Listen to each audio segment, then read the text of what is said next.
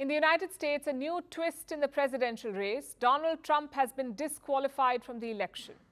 This is a court order. The Supreme Court of Colorado, a western state in America, the court has said that Donald Trump cannot run for office. He is not eligible. And so he's been disqualified from the state ballot.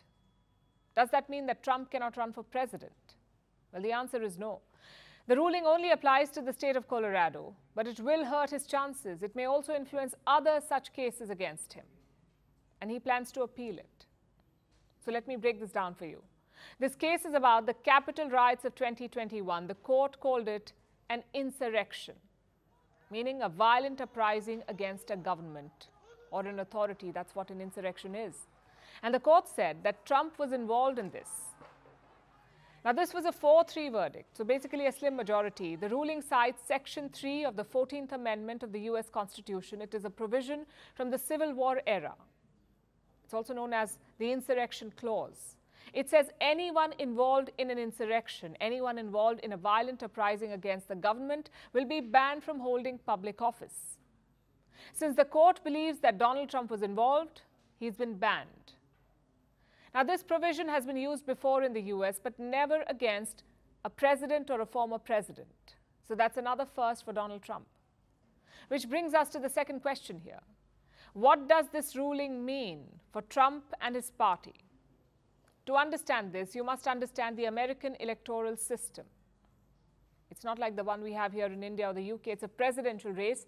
The first part is called the primaries, where each party votes for their candidate. They choose their presidential candidate by vote. And then you have the final election between the candidates of both parties.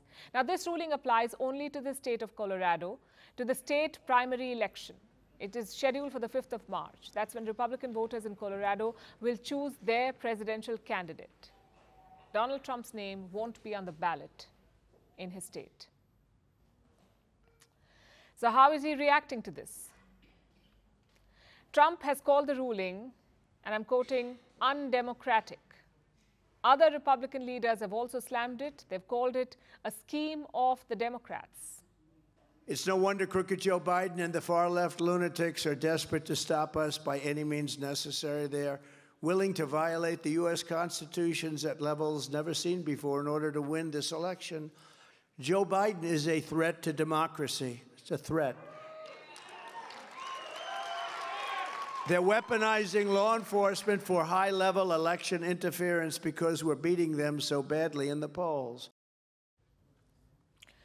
Trump will appeal this in the U.S. Supreme Court, and it's hard to predict what the court will say, but this is a court with a conservative majority. 3 of these judges were appointed by Trump himself. So it is believed that they may be sympathetic to his cause. But what if they're not? What if they uphold the Colorado order? In pure numbers, it should not bother Trump. And I'll explain why. Traditionally, Colorado is a Democratic-leaning state. In 2016, Trump lost Colorado to Hillary Clinton. In 2020, he lost the state to Joe Biden. So Colorado is technically inconsequential for him.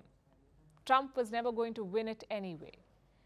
The worry is the precedent it sets. What if other states follow this trend? Colorado has already ripped the Band-Aid, and others are watching this closely. If similar lawsuits are filed in, say, swing states, the likes of Michigan and Minnesota, the states that can go either way, that is why they're called swing states, then it would worry Trump and his party.